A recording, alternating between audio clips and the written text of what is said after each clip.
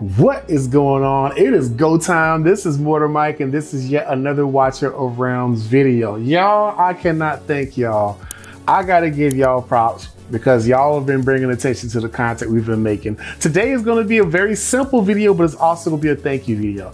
First and foremost, the thank you part. I want to thank you guys because you guys have been watching our content. You've been giving me, likes, subscribes, dropping awesome comments, chatting about different stuff we've been doing. And I just want to say I genuinely appreciate all of you awesome people for what you guys have been doing to help support the channel. That being said, I'm going to have to be plotting and scheming and planning a giveaway because I just checked today and I think we just hit over 1,500 subscribers on the channel. So kudos to y'all. Gotta say, pretty daggum happy. So I gotta figure out what I gotta do a giveaway on. I gotta figure out what I'm giving away. I think it might be something like, it might be like some W Gold, or it might be a couple different copies, free copies of the Divine Invasion book. Yeah, I can get those too. But I just wanted to say, I genuinely appreciate you all. I think you guys are amazing. I can't thank you enough for supporting the content we've been putting out. I have so many videos that I am making right now, and I've been doing collaborations. There's one that's coming. I'm gonna wait until they put it out. It's from a nameless channel, so you never seen their face. That might make it obvious who it is. But that collaboration is gonna be out in a matter of days. I got content that I filmed on the test server where we had a really big discussion on stuff involving Guild v Guild as well, and the new content that's coming out, which is Demon Crusade. I'm happy because also when I finish this video, mention it because you guys are here watching it. When I finish this video today, which is a simple summon video and a thank you, I am going to be able to go onto the test server and play Demon Crusades. I'm able to go on there and make content and show you guys how to play through Demon Crusades, what it looks like. You guys can ask questions in the comment section. You guys can be like, yo, what do you think of this? Or I think this is cool. I want to know your feedback on what you guys think about this. This is not even global news yet. This has been on the Forerunner server for a few days now, which is dope. It wasn't even on the test server. It was that in the works. Like it just showed up on Forerunner. It showed up in their notes and then it popped out, which is cool. And people's like, oh yeah, Demon Crusades. And it kind of popped by it. No. Let me explain what this is. And no, I'm not being paid or sponsored. I think Google pays me for this video. There's no sponsorship here. So you're using your demons for PvE content, not just Guild v Guild. So those of y'all that like Guild v Guild, boom, you have another way to use your collection of demons that you have to complete new content. And it's multiple levels. It's not like map 1 and map 2 of Guild v Guild. There are stages. Think of it like a giant version of, it's a pretty big extension, so I can't say it's like the Falcia event or like the Captain Rev event. It's bigger than that. Like it's so big you can only do a certain amount of stages a day. And then it's like a different mode beyond that. But I'll save that for the actual video because one of the videos that I have coming up, I'm gonna record, you probably seen it by now if you see this video. I actually showed 3 of the new champions that you can get from playing Demon Crusade. I'm so ready for it. But let's get to the point. Let's get to one of the main things y'all are here to see, because I think people like them. Let us get into the summons. If you've been following me, so here's what's interesting. I did a bunch of pulls. I did a second batch of pulls. I think I ended up doing a third one, but the third one I ended up doing in a video with Destin. So you're gonna see that his video is probably gonna come up before my video. I'll be honest, I try, it's faster. But in the end of the video, I think it's the end of the video, I was like, yo, just pull everything I have on my account. Let's just see if we get some of those. I did even more summons in that video, which is nice. And this is the wrap up to getting Falcia. Why am I getting her? Yeah, oh, she's not amazing. Oh, she's not good at this. I do, let me full screen this. Let me full screen this so this is very obvious. I do not care. We do not care if somebody says a champion is amazing or a champion is trash. I'm going to tell you why, because that's only speaking for the now. There's been many times in this game where people will get champions and say champions are not great, champions are slept on, champions are not, champions are not great, champions are, they're useless, there's no place for them in the game. And I will be honest, there's many times where there aren't places for champions in the game. But if there's one thing that Watcher of Realms has done a good job doing, just in my experience, is they've been making areas where even champions that were once clowned or joked about are amazing. Primarily the Codex, the Mortar Codex.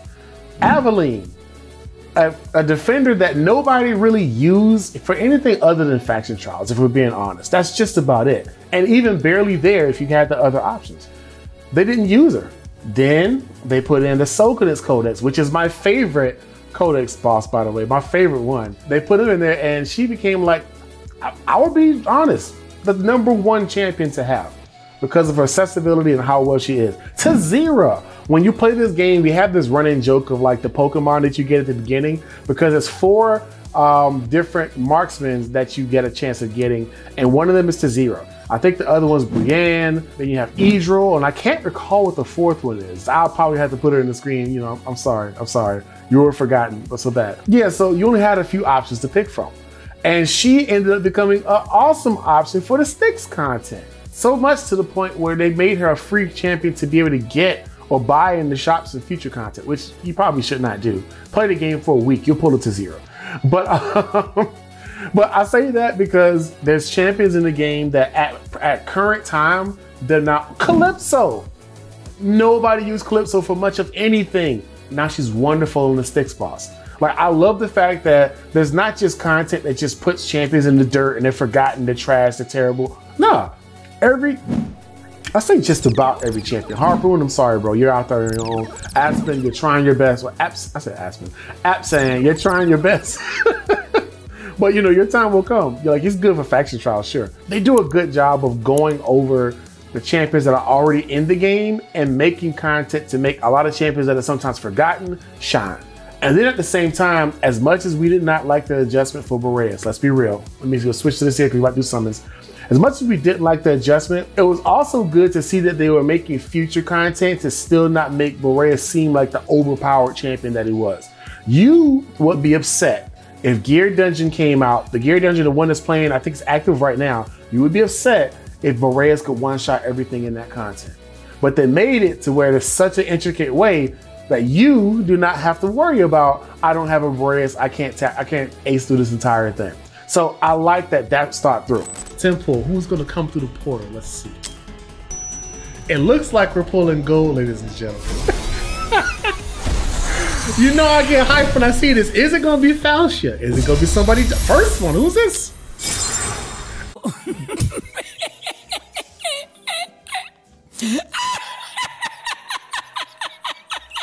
I wanted this guy.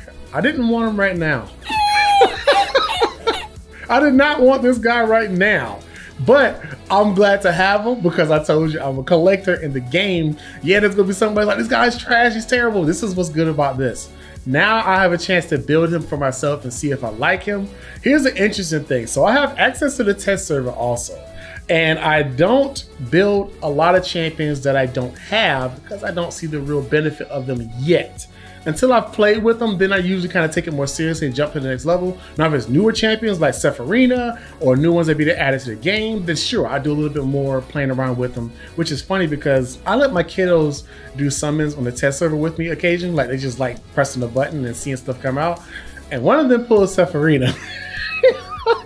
And I had to put my finger over the game for like 6 seconds while I tried to back out of the champion. So, it's not necessarily kid-friendly, Moon Time. We gotta do something about that. I mean, we thought that Levian was pushing it, but Severina is just refusing to be clothed. Let's get to these summons, because your boy been waiting for a while. I'm going to do 8, then 2 10s, and then I'm going to go ahead and use those gems. I think that'll be, yeah, wait, is that enough? Yeah, that's enough. Let's do it. So I'll do the singles. I'm just doing the singles first because I like doing 10 pulls. I'm more hyped for 10 pulls. Who isn't? Shall I be cruel or shall I Oh, be kind? Lily, another perfect example. Lily is amazing because she's a good healer. She's a great healer. But people just slept on her kit because they didn't find much of a reason to use it. Now she is probably in the top 3, and I really do mean that. Arguably, she's in the top 3 healers in Guild v Guild. Her ability to keep your champions from dying, for one, she can do it every minute. So if you have a champion that's gonna die, she can keep them from dying. So this comps like Torador, and then Baron, and then her, and you know, like a Valkyra in the background. Do you know how hard that is? No, Arrogance will be in the background, or Valkyra sometimes, but usually Arrogance because he gets the Nightmare bonus. You have to kill Baron twice. You have to kill Torador twice. On top of that, Lily's stopping one of them from dying every minute. And then Torador at A5, which you're not worried about that much, but at A5 he becomes revivable one more time. You know how hard that is to beat? Especially if you can't get back there and get arrogant. So it's one of the best comps out there. But shout out to Slade. I mentioned her in a previous video. She shows how to beat that comp, which is dope. All right, we got Lily. And also interesting fact, Lily was the very first champion on my account that I A5. She was the very first one.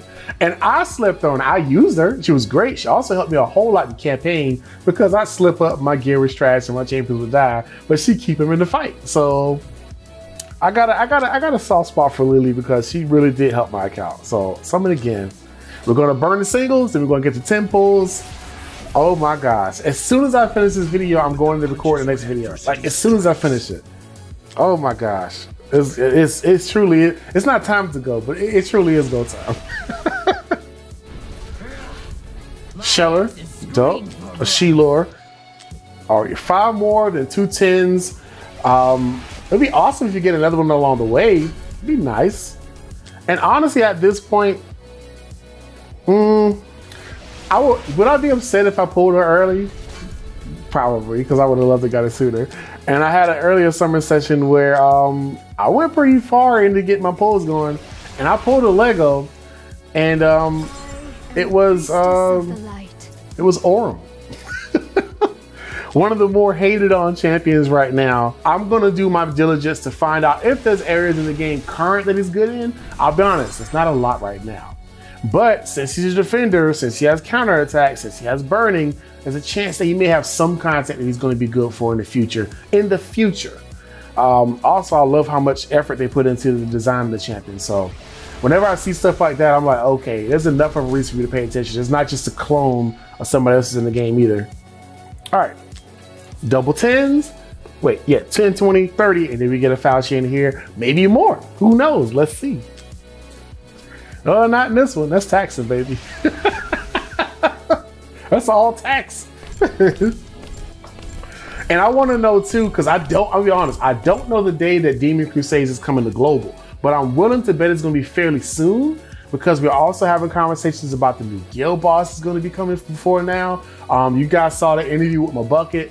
Also, there's been some mysterious information, like, you know, future travelers and stuff that, you know, kind of like say that stuff is going to be coming soon. So I will be very interested. There's like 3 or 4 new things that's coming to the game soon. And then also Pelagios goes, oh, nice doubles.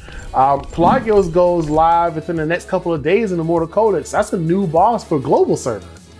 I like that. Why am I optimistic? Why is Mortar Mike so optimistic about this game? Because I freaking enjoy playing it. I actually enjoy playing the game. Yeah, I get some gems sometimes. Yeah, I get a couple bucks off of YouTube. It's not a lot. It's like 30 bucks altogether. Altogether, not even joking. But my joy is being able to play this game because it's fun. I enjoy doing it. And also my daughter and my son. My daughter is 6 and my son is 3. Just turned 3 like a week and a half ago. They love doing summons. So we'll jump on a test server and I'll just let them do summons. The problem is one of them pulls Seraphina. And I had to cover the screen when they pulled it. But you know, that's another thing which is kind of funny. But I enjoy playing the game. So last 10, let's go ahead and get into the account. Welcome to the account. Our guaranteed gold is here. At long last, it'd be awesome if I get a double, but hey, I'll take what I get.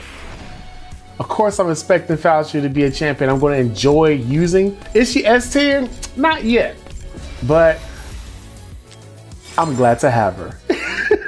But I'm glad to have her. Yes, I did the pulls. I don't plan on using any of the future banners that I've gotten wind of that's coming. I don't plan on it. Not saying that you shouldn't. If you don't have a Setchum, if you don't have a Seraphina, is it Seraphina? I know I'm probably just saying it wrong. I'm not going to tap her on the screen right now because I'm trying to keep this video from having to go and make pixel blurry mosaic on the screens. I'll try not to have to do that because extra editing. Falcia, she has joined the account. I'm glad to have her. And another reason why I did this too is if there's another event where you get to summon her, I don't want to have to be caught out in the wind and not have what I need when it's time to get her, you know, at that point in time. So I figured I got it now, might as well go ahead and get it now. So that's why I enjoy doing this here. Falcia has joined the account. Nice. I'm a happy camper. Oh, I wish I had enough to do like another 10 and she came again as an A1. That'd be nuts. But I don't think that's the case. This week altogether is going to be nice. So I got Void Rift I have to finish. I get rewards from that. You know what? Just because I'm here. I'm only 61%. I haven't fought the second boss yet. I'm gonna go ahead and see if I got a nice exclusive just while y'all here. You know, while y'all here. You're not worried about the Mythic Forge. I want the exclusive Forge, that's it. That's a chance at 4 right there. So Heaven's Rage, nice, good to have. But there's other ones that are better options. Bloodlust Phylactery. I wonder, would that be something that's really good on Cyrus? But Cyrus doesn't get hit that much until they actually get to him because he has his double means in front. 2 more. Bastion Ring. The one that I want more than anything is Dragon's Bane. I want Ajax's exclusive artifact because to me it's the best one in the game. It's legit the best one in the game. And another Sharpshooter's Crest, good to have. Especially for all my especially for all my Piercer champions. And they're gonna be playing against Pelagios. And Styx comes tomorrow, so I get to put my Calypso in there. And if you don't know, I pulled the Calypso in my sleep. Yes, I pulled Calypso in my sleep. I was playing the game and I literally dozed off for the night. And I woke up and I had to unlock my phone because it was, you know, because the phone's supposed to sleep.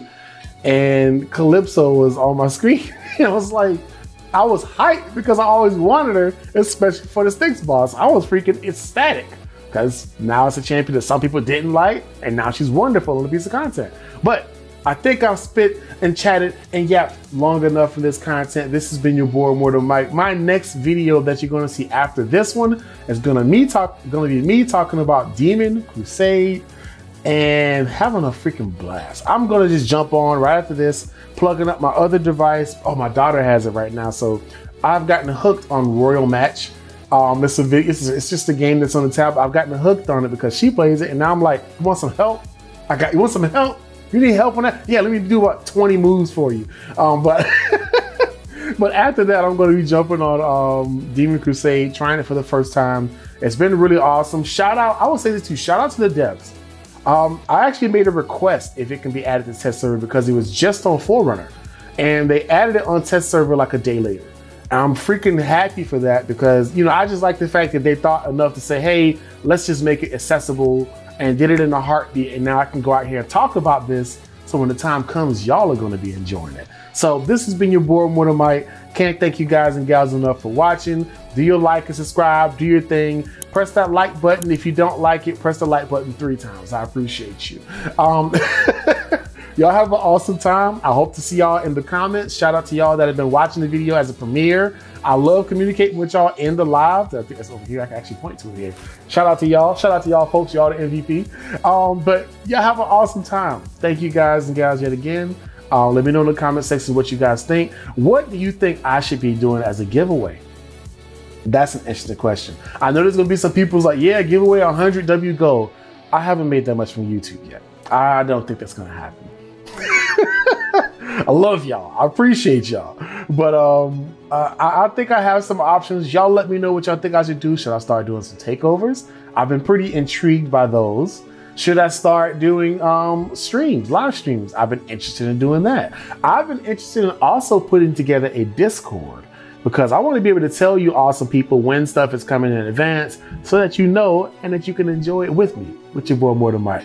And my daughter is officially under the door right now, and she is trying to get in here because she's ready to, you can hear. This has been your boy Mortar Mike. Have an awesome time. Take care. Peace.